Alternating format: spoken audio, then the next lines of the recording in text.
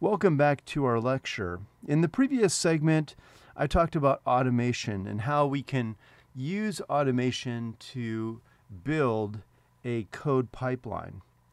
We use code pipelines to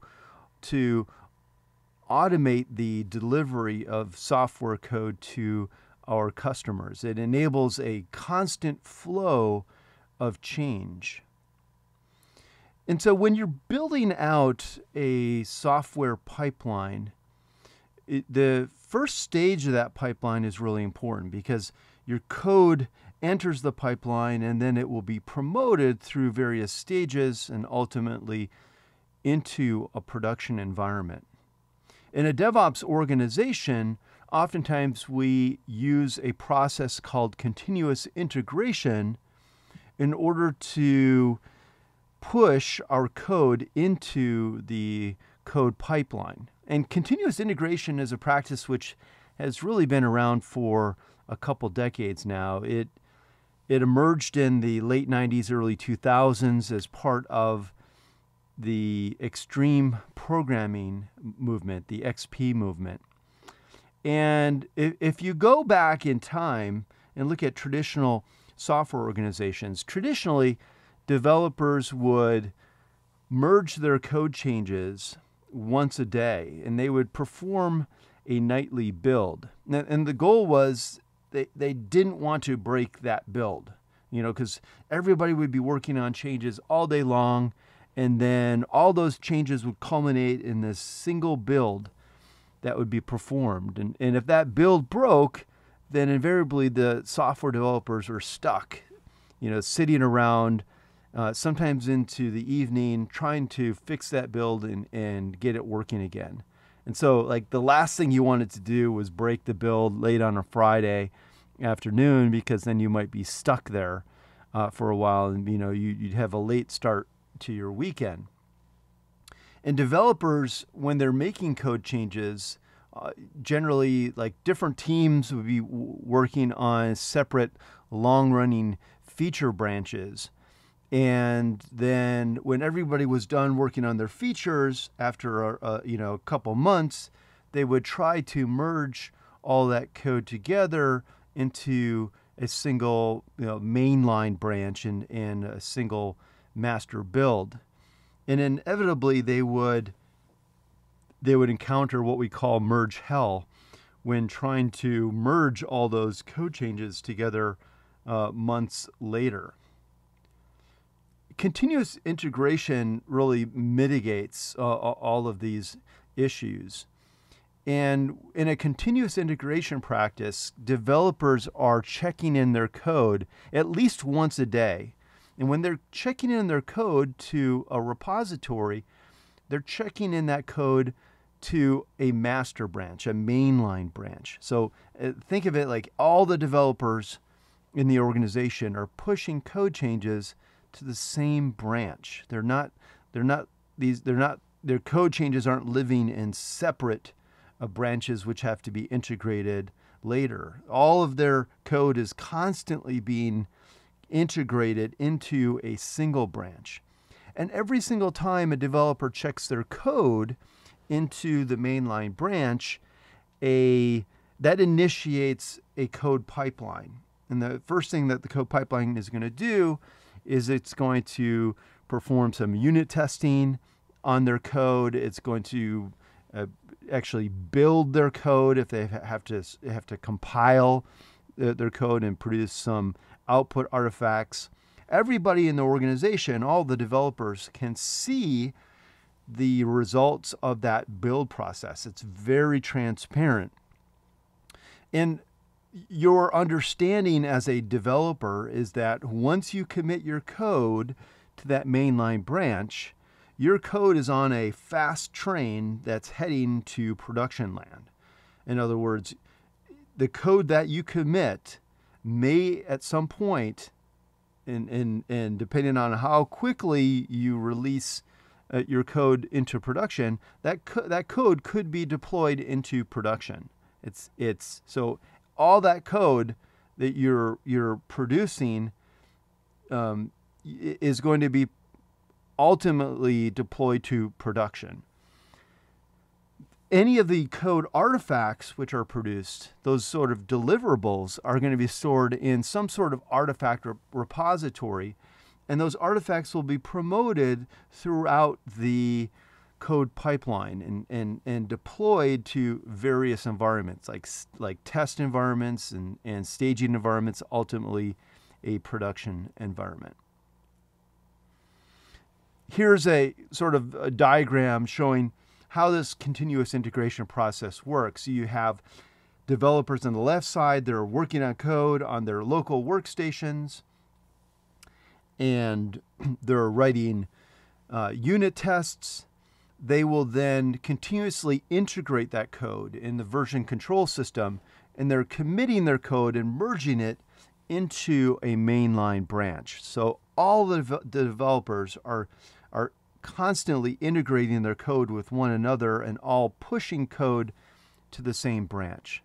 Every time a developer commits code, that will initiate a build process. And those builds can happen in parallel. So you have, like in a Git system, you would have developers that are pushing, they're committing code, they're pushing it to an upstream repository in a shared master branch, and they're initiating pull requests. So these are requests to merge their code into the master branch. Every time they create a pull request, that will automatically initiate a code pipeline where the code that they want to merge is going to be unit tested and linted.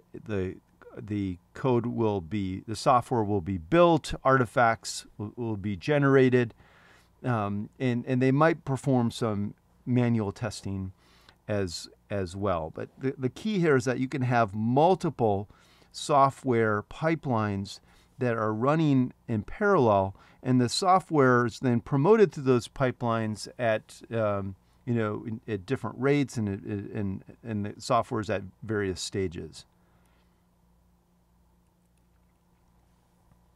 Once your code has been committed to the pipeline, as I said, it goes through that initial unit testing and build process. From there, the code is going to be promoted through various testing phases. And we automate this process. And the idea is that as our code progresses through through a sequence of stages, our code is providing us with we're gaining greater assurance that our code actually works and is going to work in a production environment. You can think of it as the closer our code gets to production as it progresses through the pipeline, the greater assurance that we have that the code is actually working.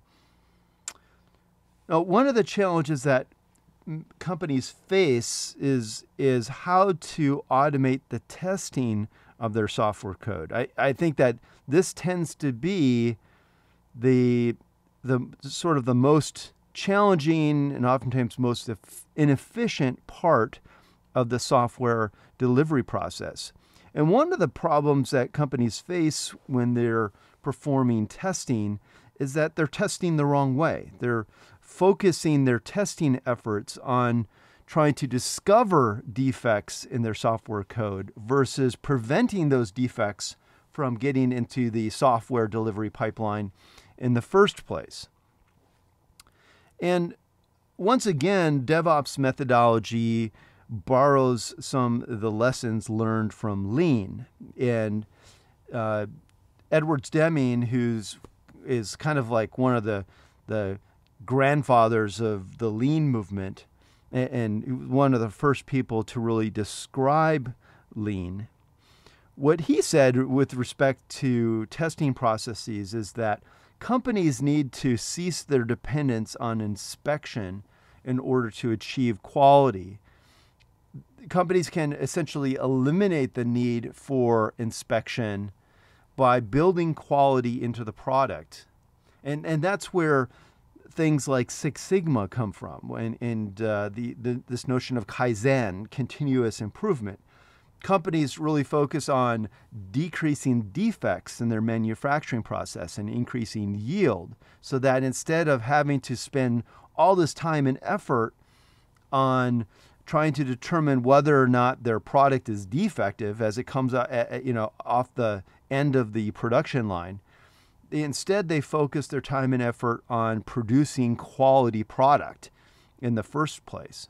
And the same is true in software development. In a modern software development organization that's implementing DevOps practices, we adopt this shift left sort of alignment in our testing processes. And our goal is to essentially test our software code earlier in the delivery lifecycle instead of testing our software at the very end of the lifecycle. If you recall, from your software engineering learnings, the sooner that we can find defects and quality issues in our code, the easier it is to remediate those issues. It's easier to figure out, and it's easier for the developer to remember the code that they wrote.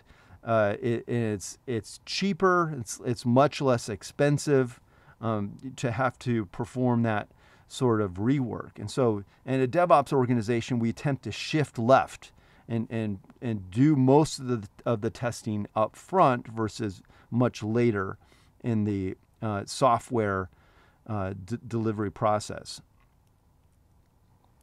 Well, so how do we shift left? One of the ways to do that is by investing in the right sort of testing. And what you'll find oftentimes, especially in traditional organizations, is that when they're automating their testing process, they tend to implement what we call the ice cream cone anti-pattern, which you'll see on the left side of this diagram. You'll see companies that have a limited amount of unit testing, and they'll have more investment in acceptance and integration testing, and then the vast majority of their automation effort is focused on things like UI tests. And then they'll also have a large number of tests which haven't been automated yet and have to be performed manually.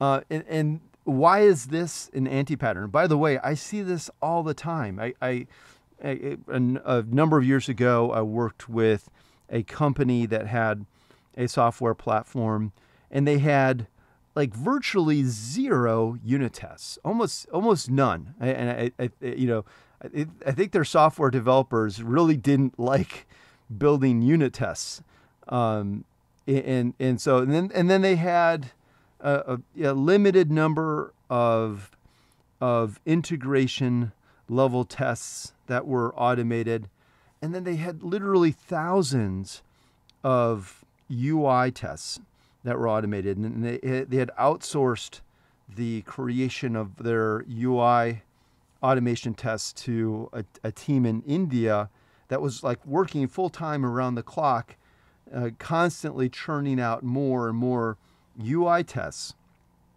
The result is that their automated testing process literally took over 48 hours, like 2 days of running continuous UI tests. And if you know anything about UI tests, they're sort of like, I think of them as being a very low reward test, in the sense that they are awfully brittle. Every time you make software changes, you're breaking UI tests because you're moving UI elements around, you're renaming things. They're very brittle. They're very expensive to maintain. They're also, in many cases, non-deterministic, and which I'll talk a little bit more about in a bit. And so they'll give you, oftentimes give you lots of false positives and potentially even false negatives. And as a result, what will happen is that teams will, they'll run their automated test suite and they'll be happy if like 90% of their tests succeed. And they'll call it a day and say, okay, our software's working if 90% of the tests succeed, which in my mind is a total failure. I mean, if any single test fails, that could be significant. It could be a test that's being performed on some critical flow within your software platform, and you should be catching those sort of defects. And if you're sort of conditioning your team to expect that 10% of your tests are always going to fail, then you're gonna let defects slip through your software delivery pipeline. And again, and also just the time it takes to run these tests. They're expensive from a time standpoint. If your goal is to be able to release software changes quickly to your customers, then how can you expect to do that if your automated UI tests alone take 2 days? It's not going to happen. You'll never be able to deploy features within a single day. And then some people might say, well, we don't really care about the ability to deploy software, like multiple times a day. We only need to really deploy our software once a week or once a month or whatever. And then my response to that is fine. That's fine if you want to, follow a slower software delivery cadence. But what happens when you have a critical failure in production? You have code there that's not working as expected, some new massive defect that's been found. Maybe it's a 0-day security vulnerability, and you need to be able to remediate that quickly. How are you going to do that if your testing process alone takes 2 days? And so you're essentially by producing a software delivery process which is incredibly slow, you are putting your organization at significant risk because you are no longer in a position to be able to quickly remediate production issues. On the right-hand side of this diagram, we see what we call the ideal test automation pyramid. In the ideal test automation pyramid, the company is investing most of its testing effort and energy at the unit testing and at the acceptance integration testing stage. And these tend to be sort of like API level tests. And of course, in unit tests run remarkably quickly. You can run thousands of unit tests in an application in seconds. And API tests also tend to work very quickly. And the good thing is that they're generally not very brittle either. You're not changing your API as often, or your API is versioned. And by investing time and effort in the API level testing, then you are also validating the API contract. You might also have some UI tests, but you have relatively few automated UI tests. And these are generally these are sort of end-to-end tests where you are testing some of the most critical workflows. And you're not going to maintain many UI tests because, again, these generally are very brittle tests. You also may have some manual and exploratory testing. This idea that you can automate all testing, in some cases you can do that, but it generally is a real challenge. That generally there's some level of testing that is still performed manually because there are certain things that only a human being can really see. For example, usability. How would you automate usability testing? A machine doesn't really know if something is usable or not, and that's more of a human concept. And so you might have some manual testing in place just to test for usability. Here's an example of an ideal test pyramid where we have this Java application that has over 1,700 unit tests. It has 273. These are sort of integration level tests and acceptance tests, 24 integration tests, and finally, it only has 12 UI tests. So this is, the sort of ratio that you might think about when building out your automated testing process. And again, most traditional organizations I've worked with, their automated testing does not look like this today. It's that inverted, ice cream cone anti-pattern. And you've got a lot of companies out there, they've in traditional software development leaders that have invested so much of their time and effort in building out UI level testing that is really slow, really brittle and fragile, and that is non-deterministic. And ultimately is not actually providing value. And so there's this is an area where it takes a lot of work and a lot of convincing to get those traditional software leaders to start investing in a better test automation pattern. I mentioned earlier that there are a number of reasons why our DevOps organizations will shift left, and it improves quality and reduces costs. These are just some numbers that were pulled from, some software engineering studies. A study that was done at the National Institute of Standards and Technology, where they're trying to figure out, if we find a defect at an earlier stage of our code delivery process, how does that impact the amount of time and effort required to remediate it? And you can see that if you're able to identify a defect during the sort of unit testing and build process, it might take a developer only 3 hours to fix, versus if you've deployed that defects into production, it could take the developer 14 hours to fix that same defect at a much, much greater cost. And I know from my personal experience in working in software development, the fact is that I hardly recognize the code that I wrote even just a month ago. I've had cases where I've had to look at code that I wrote 6 months prior, and I didn't even realize that I was the one that actually wrote that code. It looked so unfamiliar to me. And that's what happens in the software delivery process. As a engineer and developer, we're constantly focused on the work that we're doing today and the new features and defects that we're working on. And that code that's been deployed into production, that's long out of our mind. And so it's expensive to make that context switch and do rework on code that we have worked on in the past.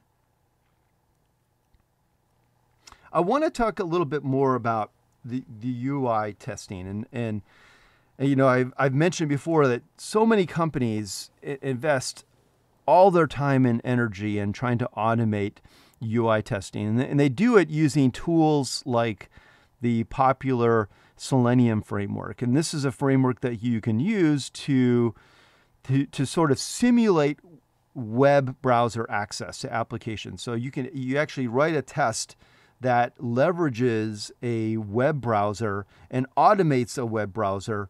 Automates and simulates a user that's accessing a web application using a web browser and clicking on different links in the application and filling out forms with content and so on.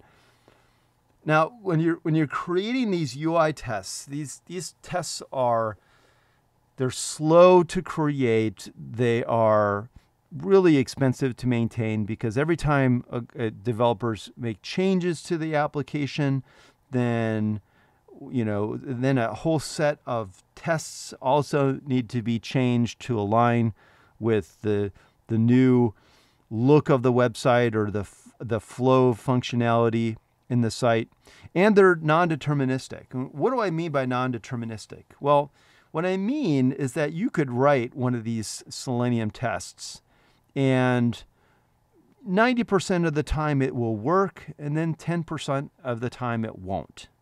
And why doesn't it work? Well, it doesn't work because the workflow that it's following it has some asynchronous components, and it's a cloud-based platform, and so sometimes the queries that are done on resources like databases, they might not come back as quickly as you would expect.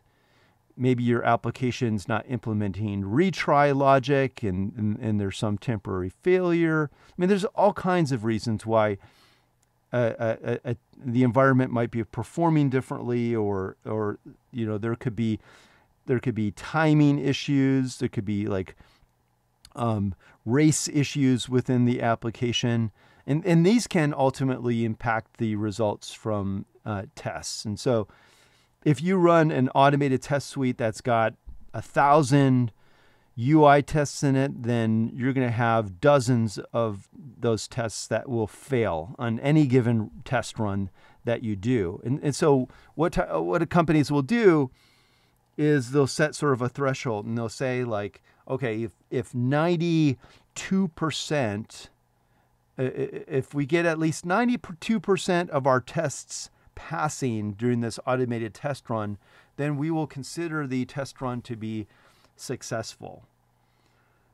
Well, that's a big problem, because these non-deterministic UI tests are really dangerous, because you're going to have false positives which pop up, and people are going to look at these false positive tests and realize that they really weren't test failures, and that's ultimately going to lead to alarm fatigue, and people are going to get sort of desensitized to the fact that tests are failing. Over time, they're just going to be like, oh, well, 10% of our tests always fail, so therefore 90% of our tests passing, that's an acceptable result. Well, imagine you were an engineer working for Boeing, and you're performing some critical testing on a flight system, and that flight system it passed 90% of the time. Would you feel confident in that system? Would you want to fly on that plane? So, why are companies comfortable accepting failure and accepting these non-deterministic tests? Why are they comfortable delivering code that works 90% of the time to their customers? And again, this is a habit, a bad habit, and a bad anti-pattern which is formed in the software quality assurance industry now over decades. And DevOps, and one of our goals with DevOps is to eliminate this sort of anti-pattern and shift left and focus less on the on assessing the quality of our software after or shortly before we're going to deliver it, but improve the quality of our software early on in the delivery lifecycle.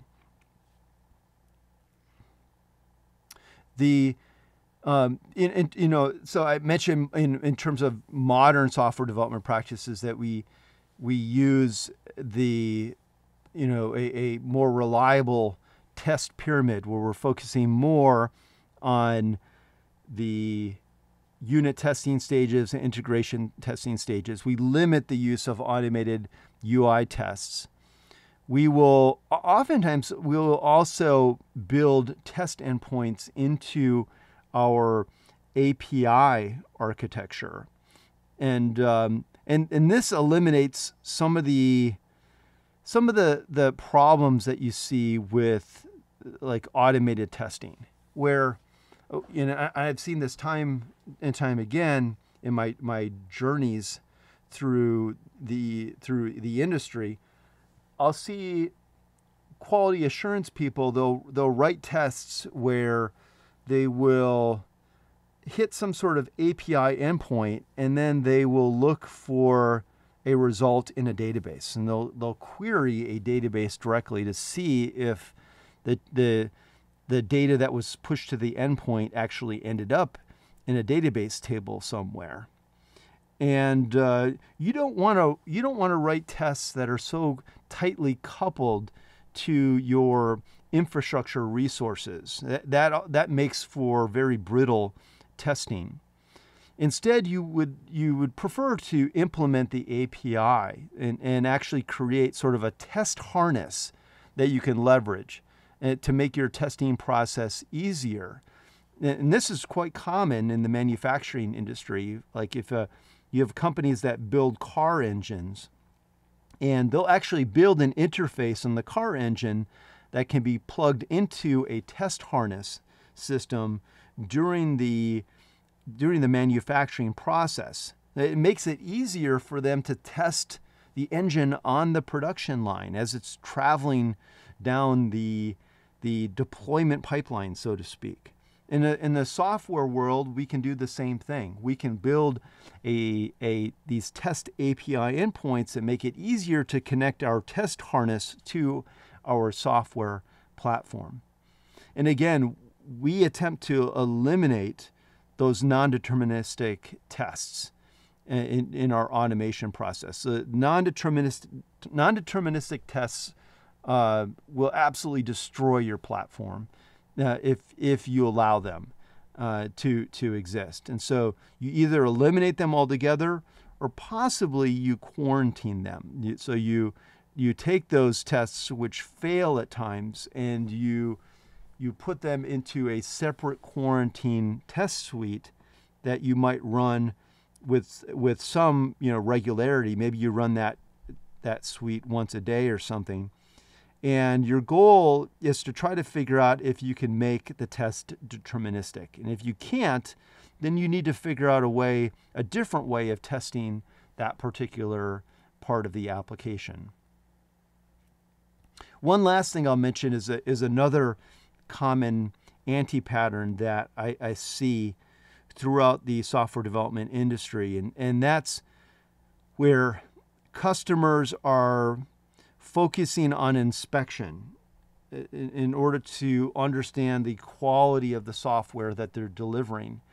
And they do that by creating a special hardening phase. So you can imagine like software developers are working on their stories and they're writing code, and they'll do that for like 6 to 8 weeks. And then the organization says that we need to halt all software development, and we're in a 2 to 4 week hardening phase where now everybody's going to be focused on identifying and remediating defects in the software code that was delivered. Well, and that doesn't really make a lot of sense in a DevOps sort of culture, because in a DevOps culture, we're using continuous integration and our software pipeline in our ideal automated testing pyramid to continuously test our software code and give us assurance that the code will run properly when it's deployed into a production environment. So why would we need to sort of stop the production line and halt the production of code for a few weeks to inspect that code to see if it will actually work in production? We should have convinced ourselves a long time ago that our software will work because it's been flowing through a continuous delivery pipeline.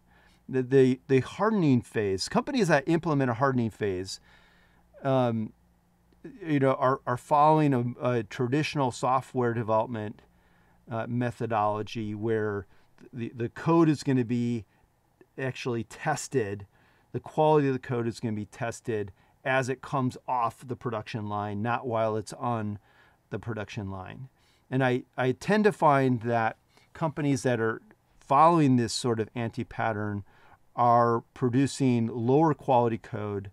They're producing code that is riskier, and they're oftentimes also increasing their batch sizes because they're artificially introducing these delays in their software delivery process. And so that just allows more work to queue up in larger batch sizes, which are deployed into a production environment.